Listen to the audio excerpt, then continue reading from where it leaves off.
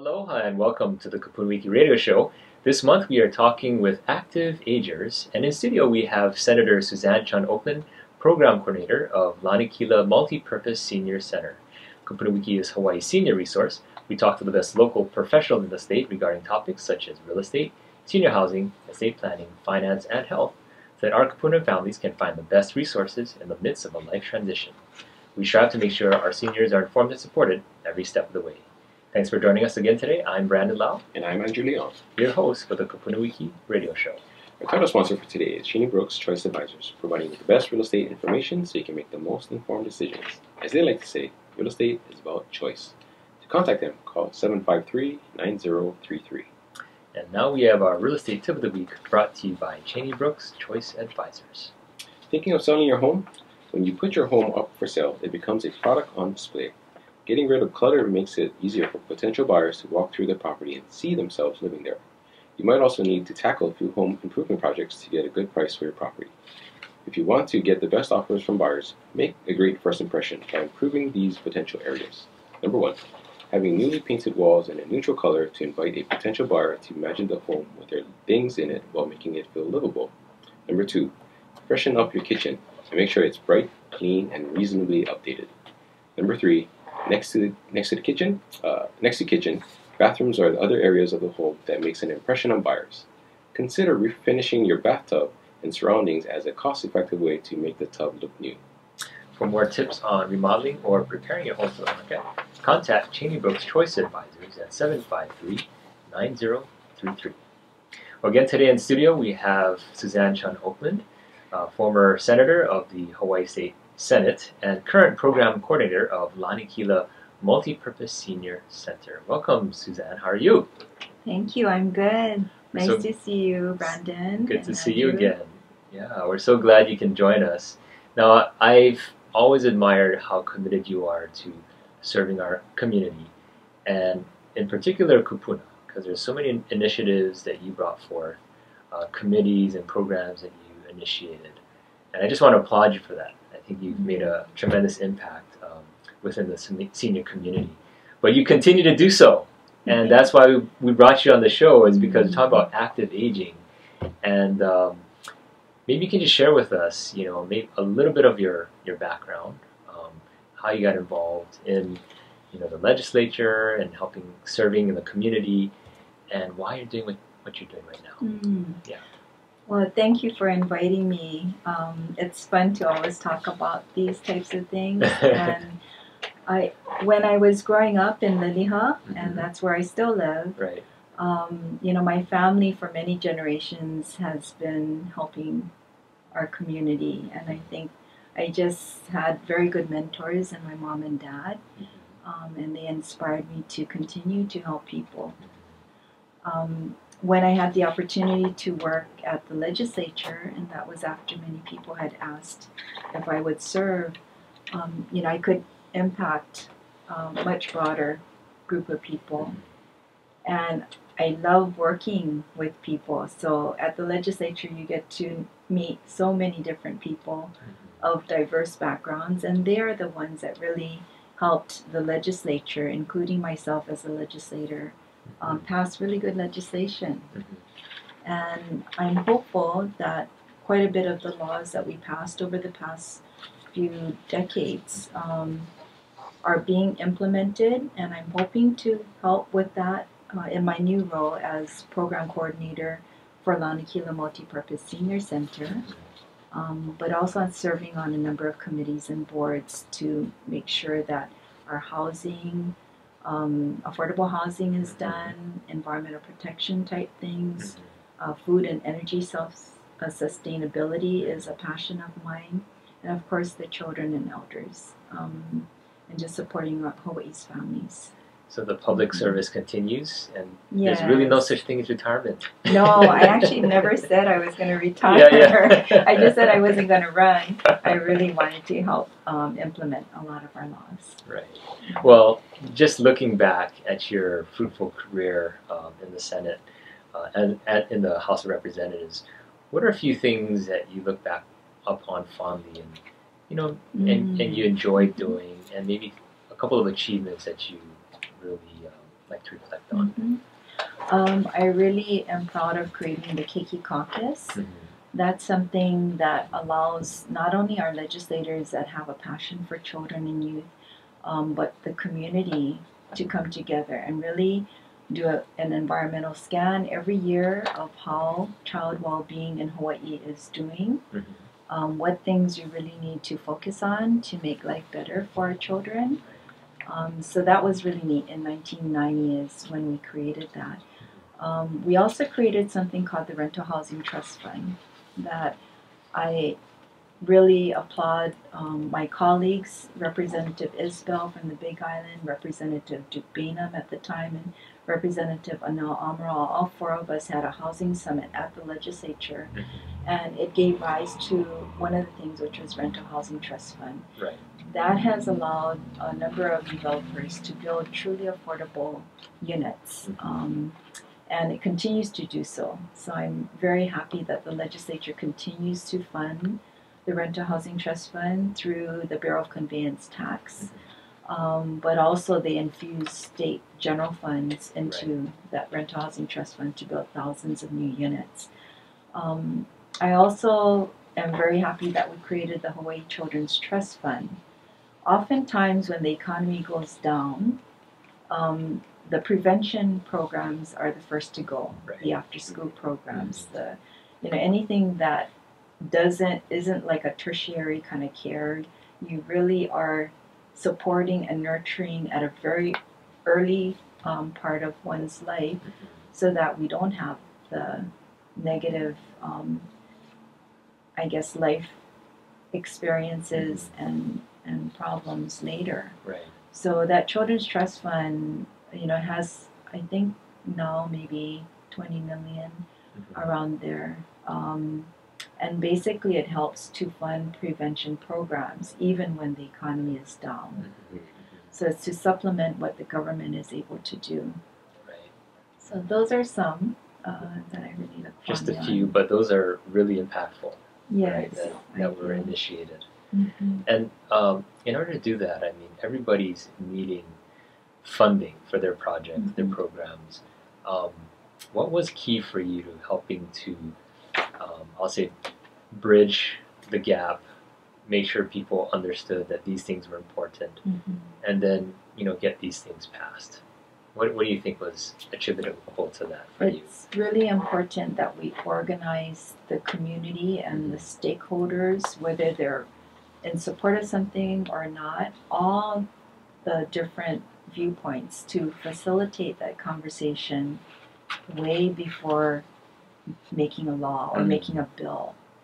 Because once people come together, and I love facilitating that, they may be enemies at the beginning, but at the end they're working together and they actually come up with something, solutions that could be government solutions, but oftentimes is community solutions. Right. It doesn't require any law changes. Isn't that amazing? Starting that conversation inspires cooperation. And to trust that everyone will share from their point of view why they may have concerns, and then working on it together to make sure whatever is proposed is something that everyone actually supports. Right. So just by that kind of, to me, that's the hard work. Right. And that's during the interim between the sessions. Then one session happens, of course it introduces a bill or a resolution. There's many people in the public that can testify on these proposals. And in the end, we oftentimes pass things a lot quicker. Some things, no, it took 10 years, sometimes 15 years. And you have to have perseverance. That's right. And encourage the community that, there are things we still have to work on to make sure it is good before passing. But we also, I think, have to show good faith as a community. What can we do and not have to ask government for that? Right. And so it's been fun at the senior center because a lot of things I used to preach, like being more self-sustaining, at least even when I got to the senior center, we had 32 classes. We're up to 48 different classes now, and we doubled the number of special events, but our budget is still the same, if not lower. Is that just on volunteer participation Yes. and community involvement? Yes. Right. So we have, of the 48 classes, most of the instructors, actually all but two, there's about 80 instructors and assistant instructors, are all volunteers. Wow, that's great. And they take the time every week, maybe twice or even 3 times a week, to teach these different classes that the seniors really want. And then I really wanted everyone to practice sustainability. So we started a food hub. Okay. We actually grow our food. People can harvest whatever things. It's mini right now, but nutritious and rich liliha soy. Yes, that's right. The water comes from the springs. Yeah. It does. Yeah. So we have that, and we have. I wanted a flower and fern hub so that people can pick flowers and fern and share it with the community. They can decorate. They can use it for their halals or whatever. Right. But just sharing with the broader community. So that's been a lot of fun. And I think every government office, every business, every nonprofit, every family can do something to add to our sustainability. But it does leadership and a cheerleader to make sure all these things actually fall into place. And I guess what I see is you've always had that commitment to public service, to just serving out of the goodwill of who you are. And I think people kind of respond to that, right? And I think that's how you get that engagement by others in the community. Yes, it's been exciting. Yeah. And I think people are really genuine about wanting to help each other. And then when you see the talent that is out there, oh my God. If you look at the 1,600 members of our center, every person has had a career of some sort, even those that stayed home and took care of their children. Right. So the experience, we have teachers, librarians, engineers, architects. We have people that ran government offices, entertainers, people in the hotel area, business owners. I mean, so the brain trust that's there. And now with 1 out of every 4 people who are 60 years and older in Hawaii, and in 10 years it'll be 1 out of 3 people. Right. But that, to me, we have so much untapped talent and knowledge that we can use. Right. So I'm looking forward to more people really identifying that as an opportunity. Contributing, and you're living longer. And there's, they got to keep going. Yeah. There's so much more they can do. Yes, definitely. Right. So what motivates you to continue going? I mean, you could kind of take it easy right now. I don't know if your foot is, slightly coming off the gas pedal, but what does motivate you? I just like the happiness that comes from the work. Right. And I just love seeing people in just doing great things, and I hope I can help in that way to really bring out a lot of that positive, very valuable talent in the work that I do. And I know there's so many others that feel that way too. I know both of you are also like that. So that's why we're here. Yes. Well, Susie, we want to hear more about you and also what Lanakila Senior Center is doing these days. Sure. Right after this commercial break. Welcome back. If you're just joining us, we have Suzanne Chun Oakland. She is the program coordinator at Lanakila Multipurpose Senior Center. And in the first segment, we learned a lot about your background. But I wanted to dive into the Senior Center because I think it's going to benefit a lot of our listeners. And first of all, where is this Senior Center? If you can share. Lanakila Senior Center, if you folks know where Lanakila Health Center is, on Lanakila Avenue in Liliha, Yes. where a lot of people get Get their their TB TB. shots. Correct. Yes. We're right below that in a single-story building. Ah, okay. And it's right across from the Joy Desa or Lanakila ballpark. Okay. Okay. Yeah. And then this is a program of Catholic Charities. Yes, it's one of 30 programs. Mhm. Originally in 1969, the state of Hawaii started this senior center. Mm. It was a result of the Older Americans Act. Mm-hmm. And Hawaii was the first state to actually take advantage of that opportunity in the nation. So the senior center was built in 1969. The University of Hawaii did a study on it. Honolulu Community College ran it. So they actually had classes there, etc. And in that 3-year pilot kind of research time period, they found that when the seniors are socially engaged, they are active, they recreate together, exercise, socialize, the longevity of a person really is much longer. Mhm. Mhm. And also the quality of the life. Mm. Rarely do we see our members going into nursing care homes. They are active till the day they pass away, and our average age is 84. Wow. Wow. Yeah. Wow. But yes, our oldest, I think right now she's 103. Wow. Is she the record holder? I don't think so. No. I don't know.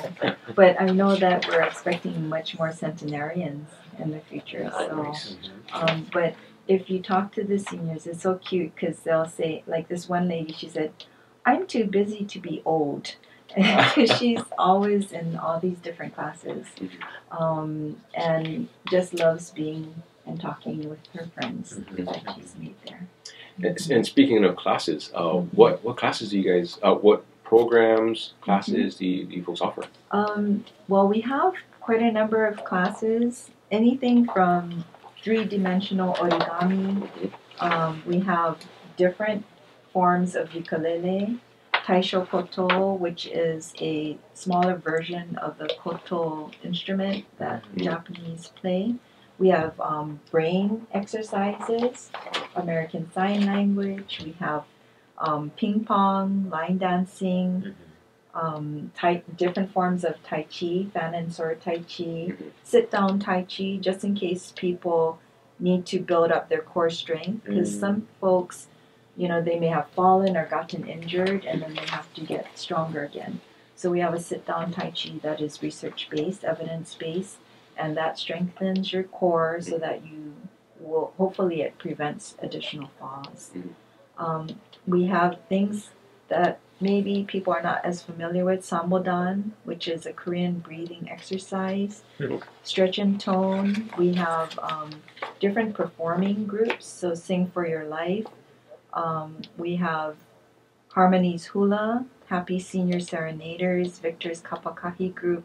Those are all, they love playing instruments and dancing, and they go out in the community and basically perform for many different groups.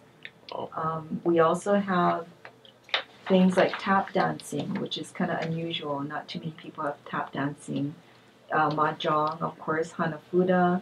We have something starting next year, which is called Gentle Yoga, and it's by a television personality whose mom was a member there, and she wants to now give back.